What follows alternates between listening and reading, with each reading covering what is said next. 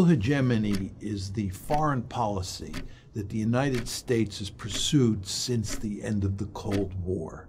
And basically what liberal hegemony is all about is remaking the world in America's image.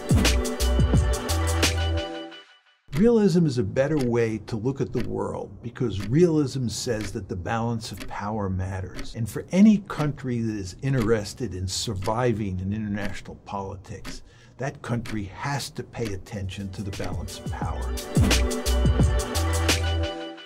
Nationalism is important because it is simply the most powerful political ideology on the planet. If you look around the world today, what you see is that every political entity on the planet is a nation state. The world is populated with nation states, and that word nation state embodies nationalism.